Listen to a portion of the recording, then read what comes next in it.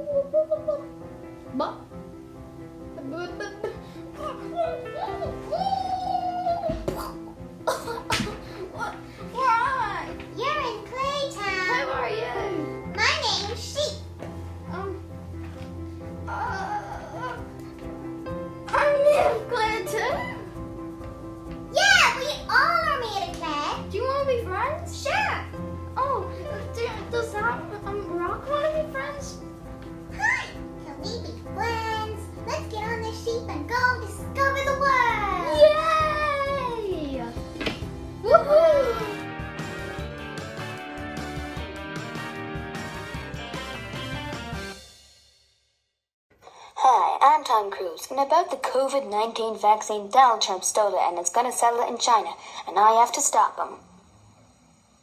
Hello, I'm Donald Trump, and I'm on my way to China to sell the vaccine. Oops. Yes, I'm getting away.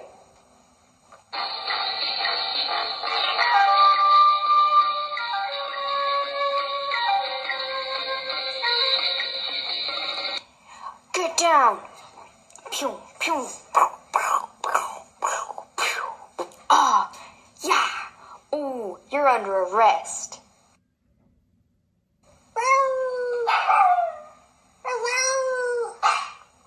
I have saved the world again.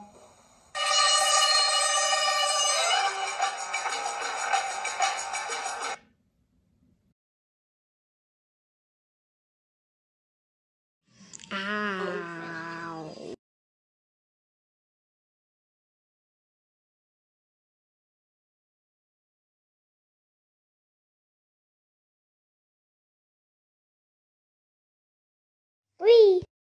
Fun! Wee! Wee!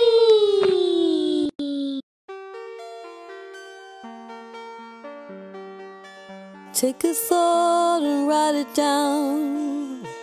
Watch your eyes fall to the ground. Light a spark, catch a flame. Watch you rise in freedom's name. Speak the words and set them free. Scatter them in time, time to be. In time to be. In time to be. In time to be. Whoa, welcome back. Another stinging tune from those rockin' bumblebees. Caller number 1, you are on the air. I'd just like to say, a pretty disgraceful treatment of those... Hey, Mum! Hey, Rory. How was your day at school? It was pretty boring. Boring? What do you mean, boring? Don't they teach kids anything in school anymore? We learn lots of stuff, Grandad. Oh, yeah? Like what? Oh, the Christmas Rising. The what? The Christmas Rising, Grandad, where Ireland lost at independence. Ah, Easter Rising, Rory. Easter. Do you know why they call it that? Nope. Because it happened at Easter. Now I get it. What kind of gobbledygook do they teach at that school? Take a seat, and I'll tell you the real story of the Easter Rising. It all began with the notion of a city taking on an empire. It was 1914, and World War I had just begun.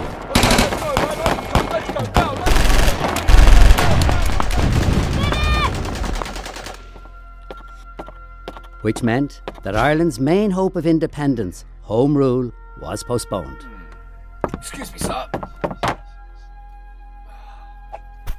This led to a massive split in the Irish Volunteers, which were the closest thing we had to an army at that time.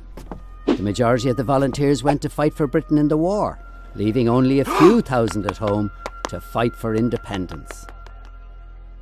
Some say the revolution began the previous year, at the funeral of a leading patriot, O'Donovan Rossa. Our foes are strong and wise and wary. But strong and wise and wary as they are, they cannot undo the miracles of God, who ripens in the hearts of young men the seeds sown by the young men of a former generation. The defenders of this realm have worked well in secret and in the open. But the fools, the fools, the fools! They have left us a Fenian dead. But to fight an army as powerful as the British, we'd need weapons of our own, which at the time we weren't allowed to have. So we decided to smuggle them in by yacht into Hoth Harbour. But weapons are only a pebble on the road to revolution. To really capture the minds and spirits of the Irish people, we'd need words of inspiration. Thus, the proclamation was drafted up and thousands of copies printed. So we had words and weapons, but now we needed a plan. Our leaders met in secret and decided to take control of Dublin during Easter by occupying key locations all around the city. However, insufficient weapons and a lack of support forced our leaders to make a hard decision. All volunteers were ordered to stand down. However, a small group of rebels ignored the order and, despite their low numbers, decided to go ahead with the rising. Now, the main location was the General Post Office, or the GPO as it's known. Why did they take over a post office, Grandad? Well, back then, there were no emails or text messages or Facebooks.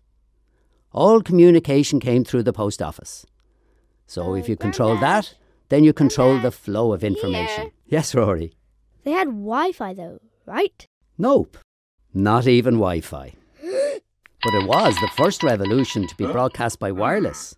But that's another story. So on Easter Monday, the volunteers pretended to parade down O'Connell Street, but just as they drew level with the GPO, they charged towards it and quickly seized the building. In fact, nearly all the locations were seized with little or no resistance. Most of the British soldiers were off fighting in World War I. And those that remained in Ireland were not expecting an attack. We caught them off guard.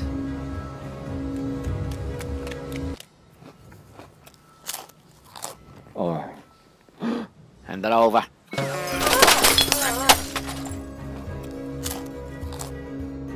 Then came the reading of the proclamation itself.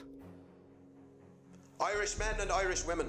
No one really appreciated the significance of what Pearse was saying.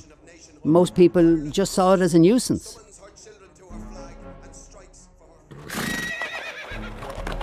It wasn't until rebels opened fire on some British cavalry that people began to appreciate the seriousness of the matter. The rising wasn't without its flaws, though. For example, no attempt was made to seize Trinity College, which, at the time, housed a large number of weapons, with very few soldiers guarding them.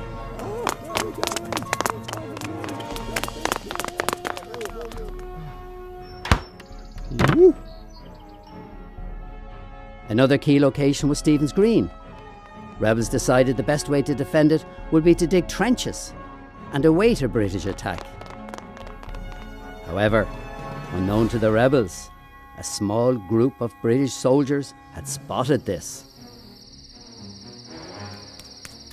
And under the cover of darkness, made their way up to the Shelburne Hotel rooftop. When daylight came, the British had a clear view of the rebels below and opened fire. The rebels were sitting ducks and were forced to retreat. Positions were fortified in whatever way they could be. On the rooftop of Marrowbone Lane Distillery, a rebel soldier used broomsticks to look like sniper rifles and confuse the British. Blimey, man, there's dozens of them. The city descended into chaos. Barricades were erected, shops were looted. At first we held Dublin with relative ease, repelling any British attacks with little to no losses. However, this would soon change. The British sent General Maxwell to squash this rebellion, and he arrived in Dublin to take charge of thousands of reinforcements. This was the beginning of the end. Martial law was declared in Dublin. Ammunition began to run low. The number of injured and dead was rapidly rising. Victory, it seemed, was impossible. On Saturday, April the 30th, the white flag of surrender was waved on Moore Street. 6 days of intense fighting had left the city in ruins. Rebels were imprisoned and the leaders carted off to Kilmainham jail for execution. They all died? Sadly, yes. That's a terrible ending, Grandad. It's the truth. So that's it? It was all for nothing? Not for nothing. Those brave men and women gave their lives for something far more valuable. Something which, because of their sacrifice, we still have today. It's the cornerstone of our identity, the pride of our small nation.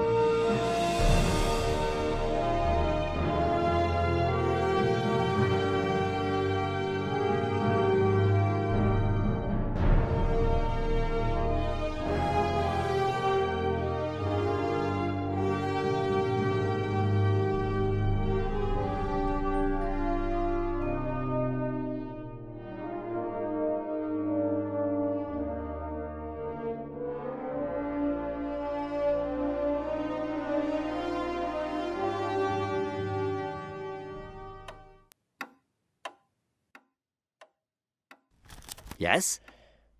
Well? Well, what? The answer. Our cornerstone. Our pride. It's freedom. Didn't I say that? Nope. Apologies, Rory. I thought I'd said it. It's freedom. Ah, now I really get it.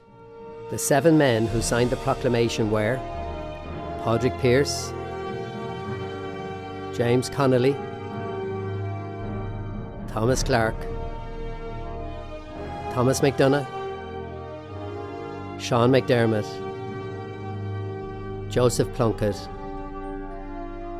Eamon Cant.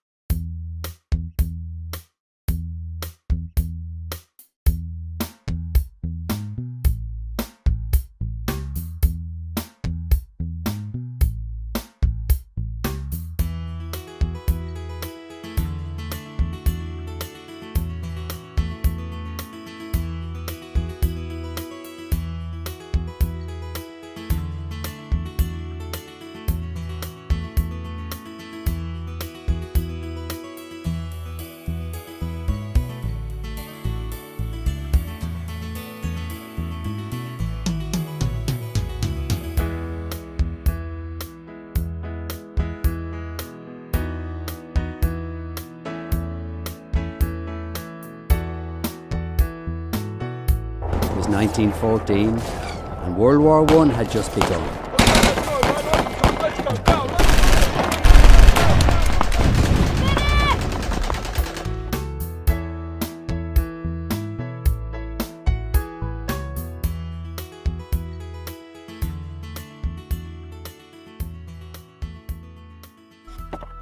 which meant that Ireland's main hope of independence, Home Rule, was postponed. Excuse me, sir.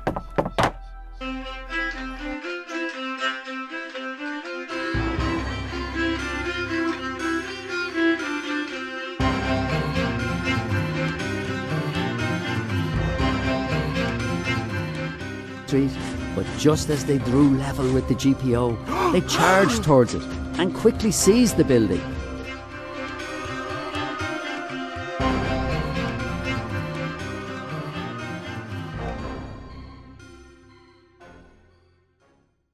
Wasn't without its flaws, though. For example, no attempt was made to seize Trinity College, which, at the time, housed a large number of weapons, with very few soldiers guarding them.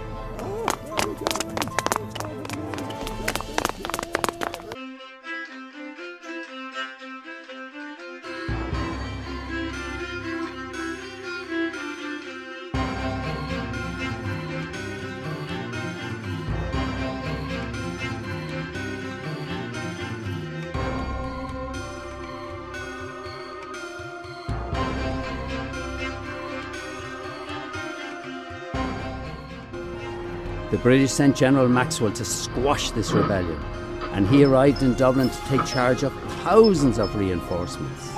This was the beginning of the end.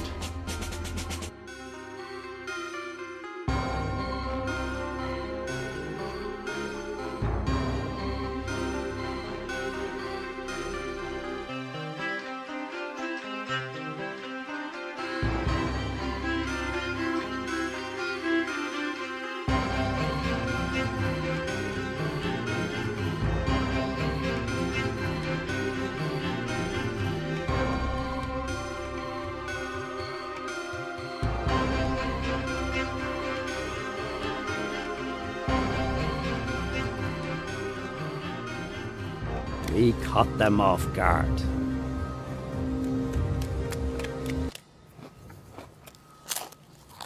Or hand it over.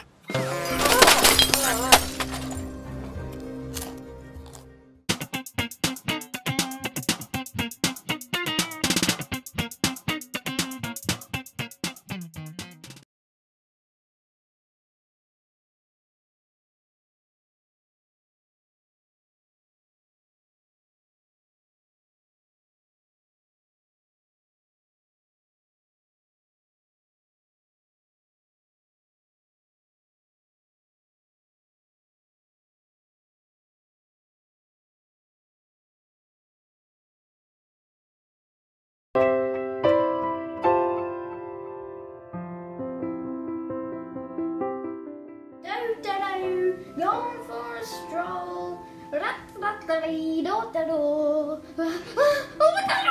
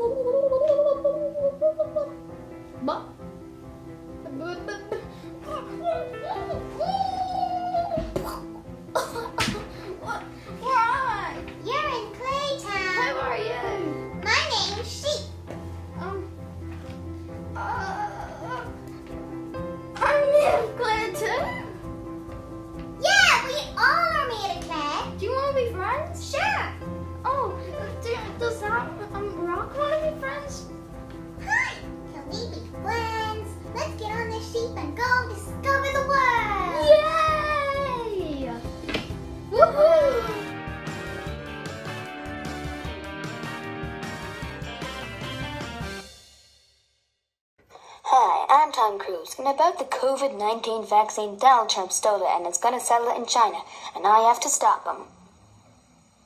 Hello, I'm Donald Trump, and I'm on my way to China to sell the vaccine. Oops. Yes, I'm getting away.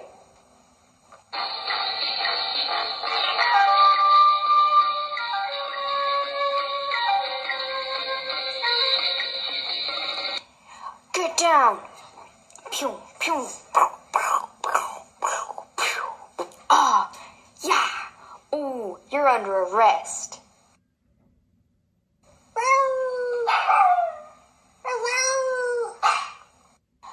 saved the world again.